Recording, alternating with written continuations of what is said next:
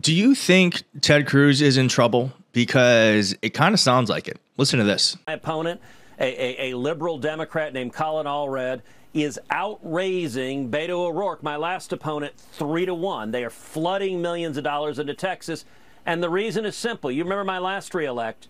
It was a 3-point race. I won by 2.6%. And so Chuck Schumer, his view is he floods millions into Texas. He gains 3 points, and that's how they win. I'm going to tell you this. If you are not worried about winning and you're a conservative in a red state, you do not go on Fox News and ask for donations and for money. And you don't talk about how close the race was 4 years ago. So I don't know what kind of polling Ted Cruz is seeing internally, but it is obviously not looking good. So I've got a question for y'all.